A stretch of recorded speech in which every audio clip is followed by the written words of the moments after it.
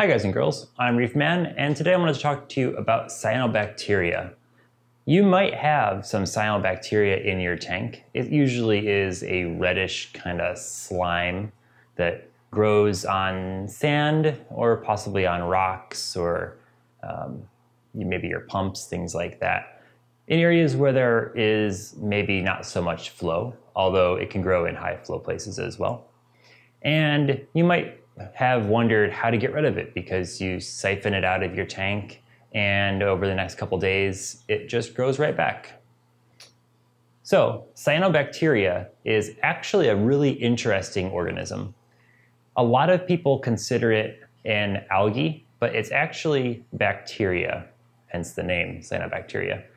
It is one of the original forms of life on Earth and actually has some really interesting properties that distinguish it from other things that are around us every day. Cyanobacteria is the only cellular organism, the only organism that does not have a cell nucleus, but can still make oxygen on its own. It doesn't have chloroplasts the way a plant does, but it can photosynthesize like a plant. And in fact, we believe that way back at the beginning of time, plant cells actually engulfed some cyanobacteria, and over time that cyanobacteria that now lives inside what would become a plant cell became a chloroplast.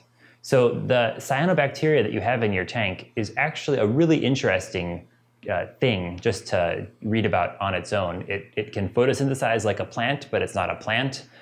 It acts a lot like a chloroplast, but it doesn't have chloroplasts itself. So it's really an interesting organism. But in your tank, cyanobacteria is a sign of unbalanced nutrients.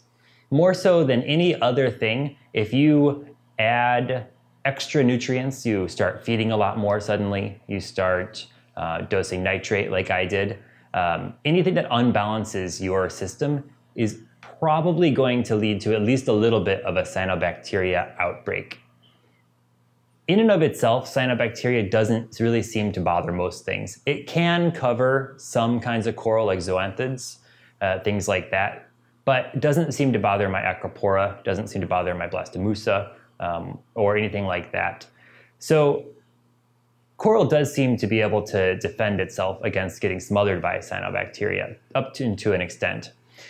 What you can do is blow it off of rocks, blow it off of coral with a turkey baster or a power head. Just get it into the water column, suck out as much as you can, clean it up, and then try to reduce available nutrients in your system. For example, for mine, I was starting to dose nitrates to raise my nitrates in my tank. My coral looks great. It's beautiful and nice and colorful right now. But because of that sudden extra nitrates in my tank, I have this outbreak of cyanobacteria.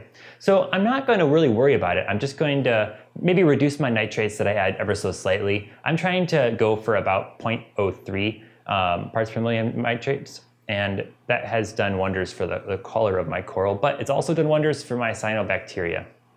So I think as my tank stabilizes at that level, the cyanobacteria will just automatically be outcompeted by the coral, outcompeted by algae and things like that that are growing, that are using the nitrates, and it'll just kind of go away on its own.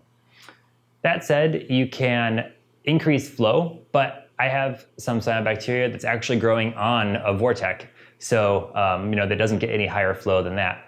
So that's not going to be a cure-all for you. Lots of water changes are definitely going to be a great thing for cyanobacteria because you're exporting those extra nutrients. There are also chemicals that you can add. I don't recommend them, but I guess if you really wanted to, you could use them. I think it's called ChemiPure or ChemiClean.